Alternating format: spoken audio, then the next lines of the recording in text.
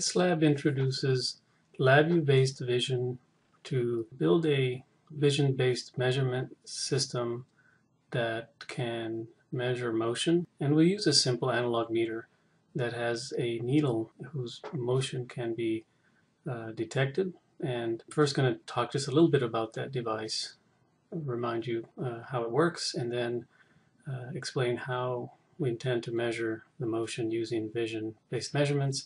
Then I'll talk a little bit about LabVIEW-based vision VIs and how data types are described, a little bit about image acquisition, and then along the way show you some working VIs that you might use in the lab.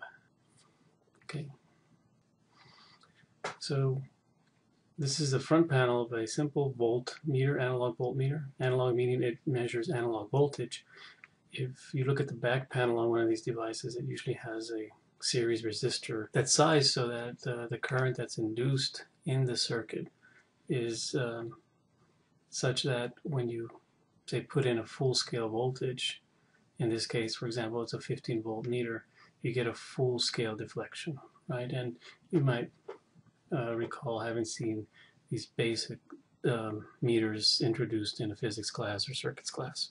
It's a nice device because we'll talk a little bit right now about how it works, statically, if you like, or with a DC voltage. But really, when you put in a DC voltage, there is a dynamic response, and it's because this does have a rotational dynamic system here. Actually, in this circuit also, within this meter movement, there's also a little bit of inductance, but it's very, very small. We'll talk more about this model in a subsequent lecture. But the needle is what we're interested in tracking in terms of its position. It's very, very light, so we don't have any other sensors that we can put on here, obviously, to measure it. So it's the motion of this needle that we want to measure using vision, because it's a non-contact type measurement. Just to remind you maybe a little bit, I'm not sure if you've seen this before, but this is a real simple DC circuit, the way we'll analyze it. You put in an input voltage. We want to see what's the series circuit series resistance that would be needed here to size or to set the full-scale deflection. And this symbol over here represents what's called the galvanometer movement or the meter movement.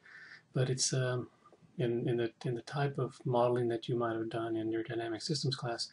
This is an electromechanical conversion that we typically model with a gyrator, and I'll show you that, as I said, next time. So really, when this has a DC current and it's deflected and not moving, this voltage across here, sometimes we might call that like a back EMF, it goes to zero. So you can see when we build this just simple KVL description, right, we have Vn minus the voltage drop across the series resistor, voltage drop across internal meter resistance, which we assume we know, and the voltage drop across the galvanometer movement. This goes to zero, so you can see we can size our series given that we know what we want the current to be for full scale. The input full scale voltage, this goes to zero, and we can find, for example, for this particular device, it's 15 kilo ohm resistor. So this really, with the system designed the way it was intended, we can think of a simple static predictive model as being, well, I can get a particular angle, for example 90 degrees here, if I put 15 volts in here. So it's a real simple constant here that relates the input voltage to the deflection, the angular deflection from the zero value to whatever. So put 10 volts, for example, right, you'd get 2/3 deflection and so on. So that's the way this device is designed to work. Just so you can demonstrate your understanding of that, here's a simple little pre-lab to size a series resistor for a different case where, let's say we wanted the full-scale deflection for 90 degrees, say, to be 10 volts. So just work out what kind of series resistance you'd get for that. Again, just a very simple application of that same little design calculation. So if you think about it, again, very simple device. It's designed to work precisely this way. It's a measurement of voltage that's indicated by this needle position. So as long as there are no physical changes, the needle position is always going to respond the way you intend. because we're going to be using this system to talk about control, we're going to refer to this as an open loop control design. In other words, we would like to get a certain position. What's the voltage that we need to get there?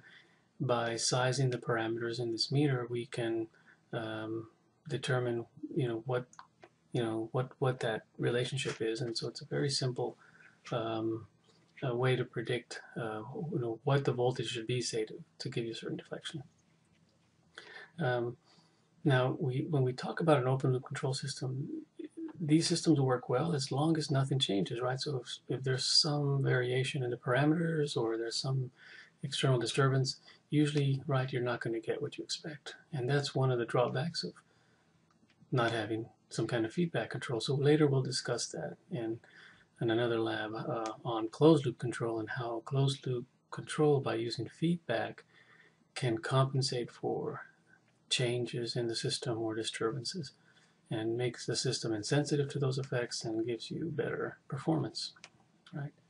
For now, though, what we want to do is build a measurement system that we can use to evaluate what the system is doing, and again, that's to measure. We want to measure this angular position. So we want to determine this input-output relation. It's not unlike some of the calibrations that you've run, except now you're getting to figure out how would I make this measurement using vision. Okay. You can also think of the relationship between the output over input as sort of a transfer function, which is a concept that you may have learned about in your dynamic systems class as well. And in this lab, what we're going to do again is use LabVIEW-based vision to measure theta, and we're also going to give you an opportunity we haven't had yet an opportunity to use the analog out on the MyDAC, and so you'll use the analog out to actually drive this voltage. One of the nice things about these little meters is they only require about a milliamp to actuate, so we don't need any kind of power amplification to drive the system. A lot of times with most control systems, you need quite a bit of current, so you might need power amplification from the DAC, for example, from a microcontroller, or in this case from an analog out, because they're very low current. In order to drive an actuator here, you just need a very low current signal. So the objectives of this first lab then is learn about LabVIEW, about image analysis and image capture, and run a few experiments so that you can learn how to use those basic VIs, and I'm going to show you some example VIs. And build an instrument, a virtual instrument, where you can characterize this meter system, determine the static gain, which is the relationship between theta and the input voltage, right? And then, given time, demonstrate the concept of open loop control. In other words, show how well, now that you have a model for that system, show how well, for example, let's say you wanted to position this needle at a certain place at a certain time, show how you can use that model to determine what that input voltage should be and see how well you can follow a desired trajectory.